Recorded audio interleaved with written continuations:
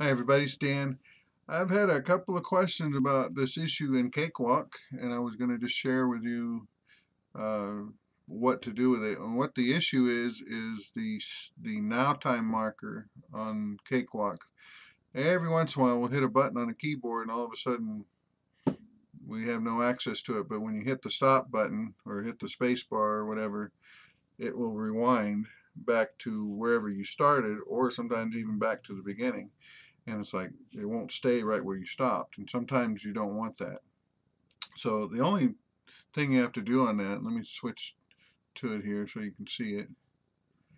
um, so just playing, I just put this up here. If I'm playing along, let's just say I'm right here, I'm going to zoom in on it so you can see what happens.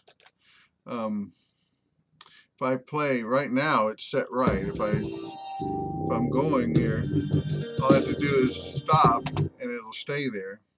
But sometimes it'll be like this, where I am going, I hit stop, and it backs up to it.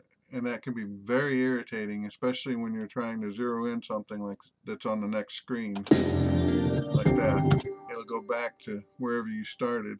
So it leaves the playhead staying there. What happens is it's Control W that fixes it. If I just hit Control W, that'll fix it. Okay, that's all it is.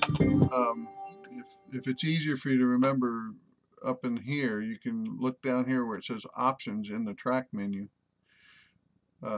track window, Options, and then down here it says On Stop, Rewind to Now Marker. And if that's checked on, again it says Control W right there, that's where you can turn it on and off. So just wanted to share that with you. Been having a couple of people ask about that. Alrighty, talk to you later. Thanks.